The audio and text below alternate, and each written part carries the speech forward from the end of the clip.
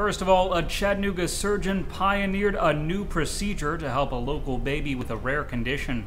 Layla Shook was born in 2011 with a deformity called cloverleaf skull. Only 130 cases of the condition have been reported in medical literature. Local doctor Larry Sargent used cranial scans and a 3D printer to create models of Layla's skull. Those models helped him strategize how to use plates from her skull to fashion an entirely new head that would safely stretch as she grew. And Layla was just 24 days old when she went into surgery. The new procedure spared her at least 3 additional operations.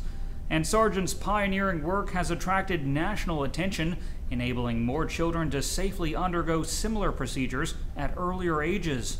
Sargent's story will be featured on the Emmy-winning ABC medical talk show The Doctors at 10 a.m. tomorrow. And Layla's parents, Brian and Lisa Shook of Ringgold, say Layla has made remarkable progress and will start school next year.